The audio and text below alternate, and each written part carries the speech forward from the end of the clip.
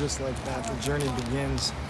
Heading out to Ben Gurion Airport, 6 a.m. Flight is at 10 a.m. Looking forward. Uman Rosh Hashana 2019.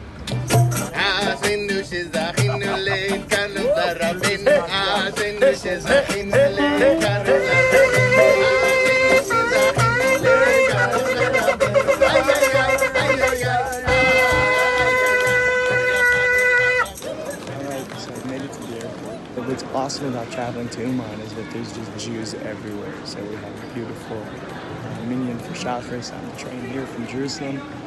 And I'm going to check in, hang out by the gate. See you there. Uman, baby. Okay, I may have just discovered the coolest clock in the game. Check it out.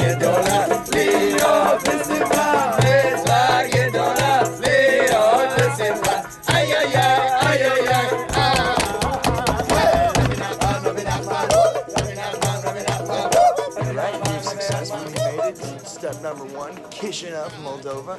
Met up with these Chevra on the plane. You know how it is. L'chaim u'bracha, nanach nachman nachman. One step closer to Rabbeinu HaKadosh Rabbeinu Nachman B'Fegi Masala Basam Hakadosh HaKadosh. The brother in Kishinev. Gang, gang. Thank you. Alright, what would be visiting a new country without tasting some beer?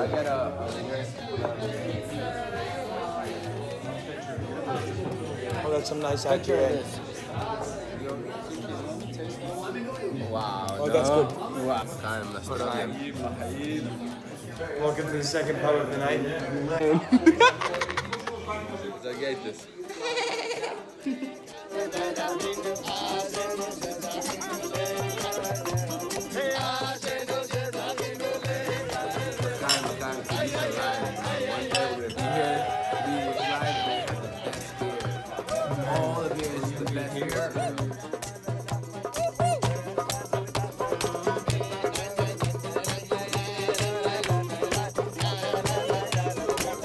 Heading back to the airport.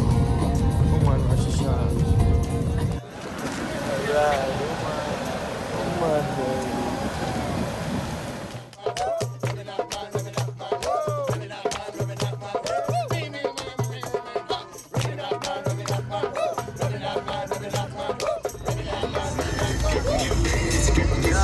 Uman bound, Uman bound, Uman Rosh Hashana, Uman.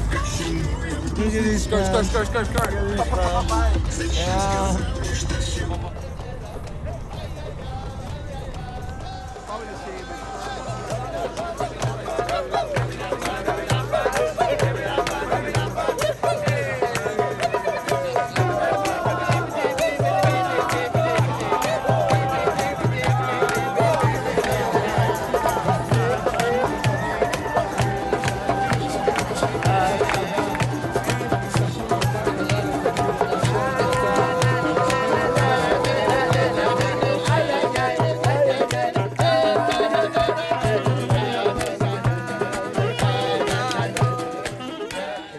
Bobby.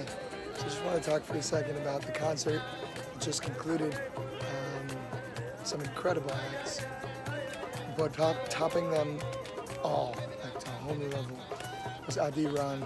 Put on one of the best acts of music, put on one of the best sets that I've seen. And check out some of that footage. L'chaim u'bracha, nanach nachman Uman.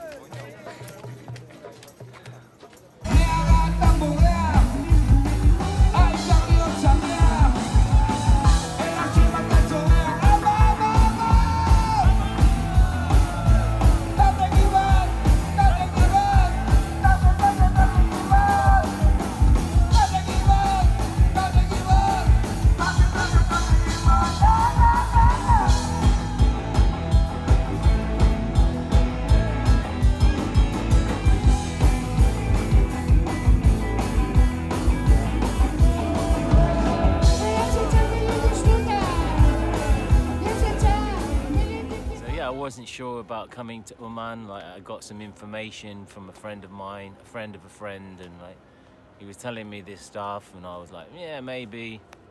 Put it to the back of my mind, and then I went to the Maldives on a boat trip, surfing boat trip. And like towards the end of the trip, we're in like a super remote island, and we went ashore to check out the island. And on this island, I saw these guys with like long beard and sit and pay us, and I was like, you guys are Breslov? And they're like, yeah. And I say to them, you're going to Uman? And they're like, yeah. And they told me you should come. And then the next day I met a guy surfing with a big long white beard in the waves. And I said to him, like, are you Breslov? And he's like, yeah. I said, are you going to Uman? He said, yeah. And he said, you should come too, like, to Rabbeinu. And I said, that's got to be a sign, you know? All that way in the Indian Ocean, and like the only Jews I meet with two Breslov Jews, and like, boom, so here I am. Woo. Wow. Wow, what a story. What a yid, l'chaim tov moshalom. It's such a zechus to be surrounded by such holy people. I find that to be the most powerful experience of coming here to spend Rosh Hashana in Uman, Eitzel Rabbeinu HaKadosh. It's just such a kfutza of holy yid, l'chaim v'bracha.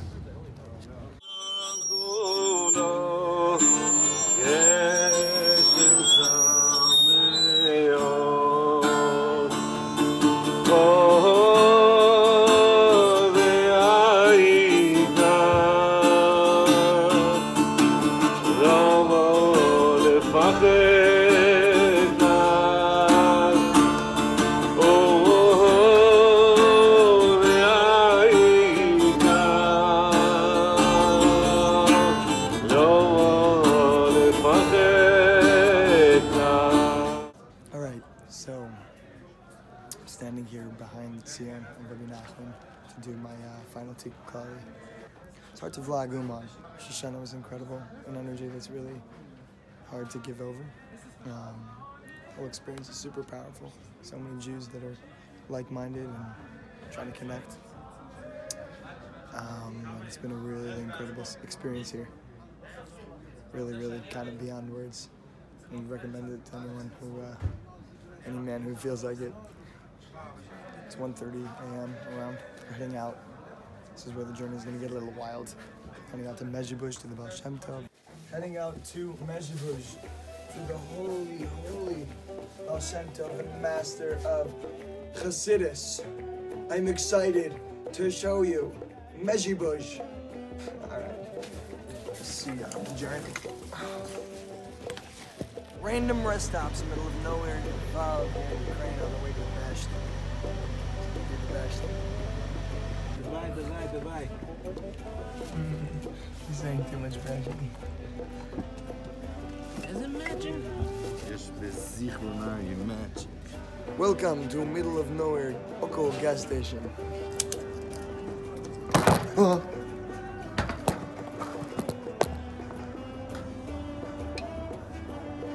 L'chaim tov shalom. Here in the Ukraine, they have very beautiful gas dispensaries. Our driver needs a 10-minute nap. We're tripping. Good morning. We're still on our way to Mezhibush, about an hour away. Looks like we missed Nate's there, but see you later.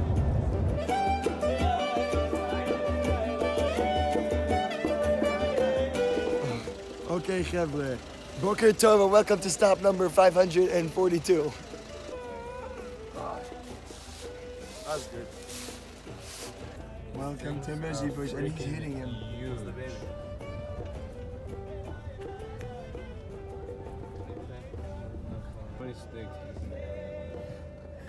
Yeah. You're gonna feel silly. Yeah. You're gonna feel silly. This is the Mayan? Yeah, it's Mayan. Mayan and Beige. Huh? Somebody's like, oh, you went to Mezhibush? Higanu to the Mayan of the bench.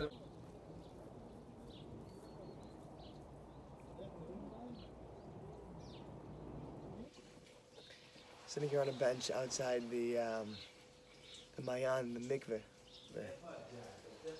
like the springs of the Baal Shem Tov.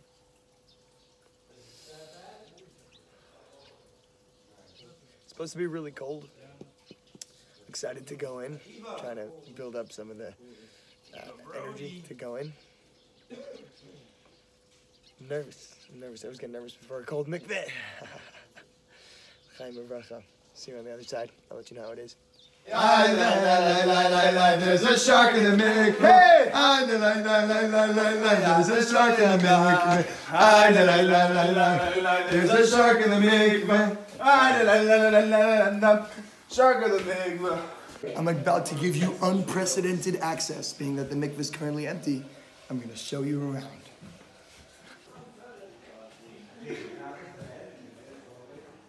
This is the actual mikveh. I have no idea how new this whole infrastructure is, but it makes it incredibly easier. It's freezing cold. I just went in. Absolutely incredible experience. Yeah, let's head to the actual gravesite of the Holy Best.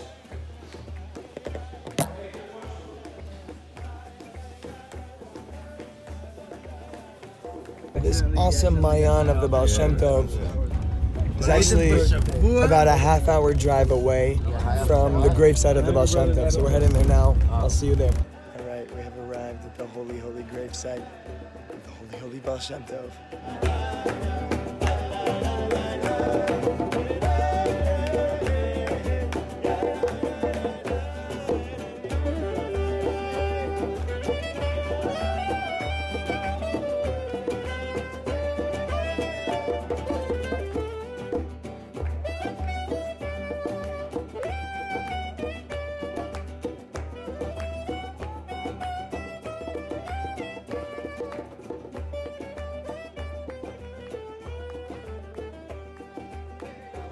So there's this incredible just kosher food available in Mezhebush at the Baal Shem Tov. Apparently always literally costs $12 for like an all-you-can-eat breakfast.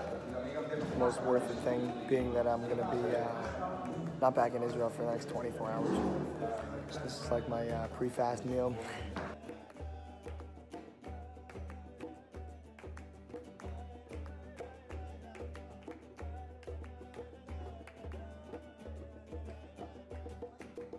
Double 50-50. Okay, 50. And who knew, our driver is a cash dealer as well. Val, what an incredible time, a couple hours we were able to spend here in Mezhebush at the Holy Baal Shem. And we're heading to the airport, and I'll see you there. We got the holy, holy Pest cups. We are midway on our trip from Mezhebush back to Kiev. This holy Yid is gonna make his flight. We all know it. We all know it. Anyway, l'chaim uvracha. We're on a journey to continue to be a safe journey. I want to bless all of the viewers of this imaginary audience for this vlog. L'chaim.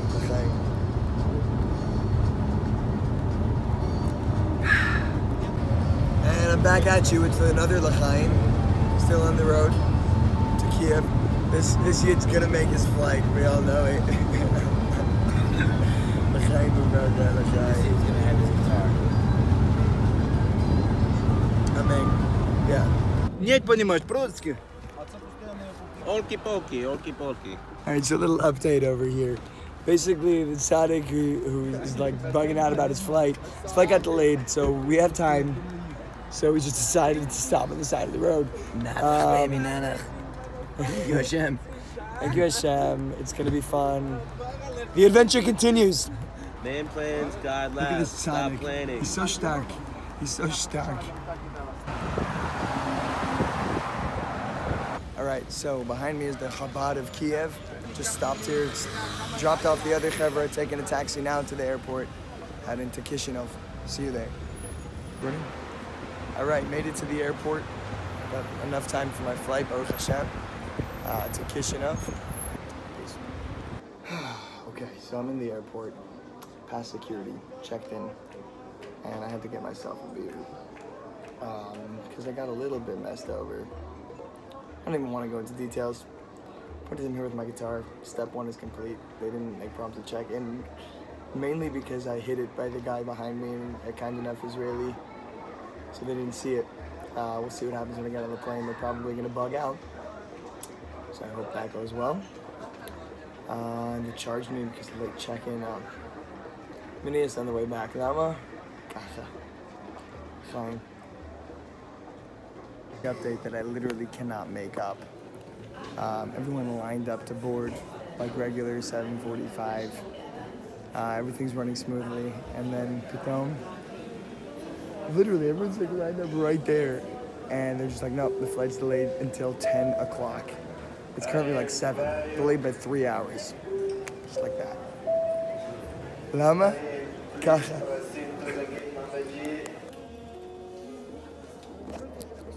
Alright, so I'm currently past where I scanned my boarding pass. There's the tunnel. I low-key hid the guitar under the desk. I'm hoping I can get on the plane with it. I might have to gate check it still. But things are looking up. This was the craziest experience in the airport. Really an absolutely powerful experience. Experiencing brotherhood with all Israelis who all had delayed flights. Just awesome. Awesome experience. That wasn't all captured, but it's gewalt. Sing on the plane.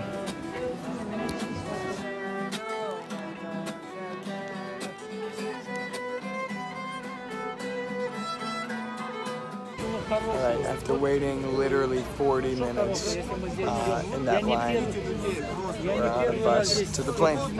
A bus plane. Plane bus. שנה טובה לכל עם ישראל. תראה איזה מתורבתים, אנחנו עומדים בשורה, אף אחד לא דוחף את המדרגות. בישראל אנחנו אשרינו שזכינו. So, okay, first a couple of pieces of news, but the craziest thing happened. I'm in seat 14E and I come, and here's my boy Dumb Gus. Just sitting near me, like right here. You know? It's trippy as anything. You have 10 hours in Moldova? I have 10, exactly. You know, I could out. Exit seats. This guy sitting near me is Achla Geda over here. Oh, please. אני לא ישנתי. אני עייף.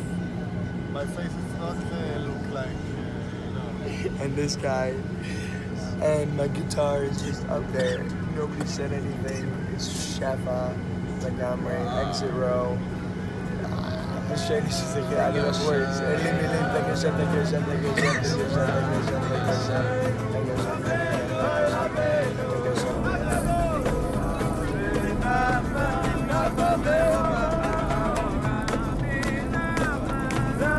Arrived in Moldova, Chisinau. 6.5 hours. Discovered a craft brewery, a dope looking spot in the airport in Chisinau. The 2 IPAs I'm about to try.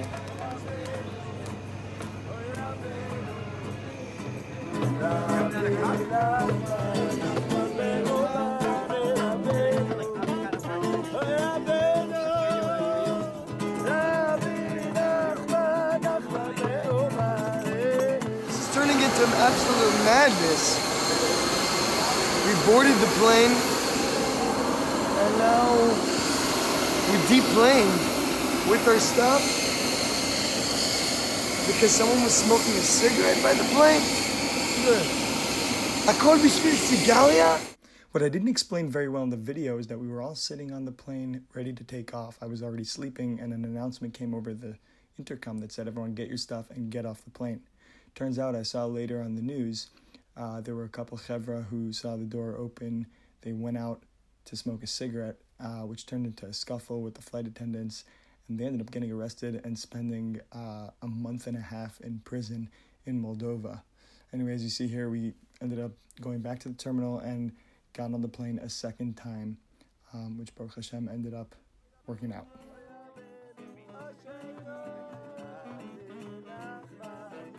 Thanks for watching. Uman Rosh Hashana 5780-2019 is a pretty serious one. It's awesome.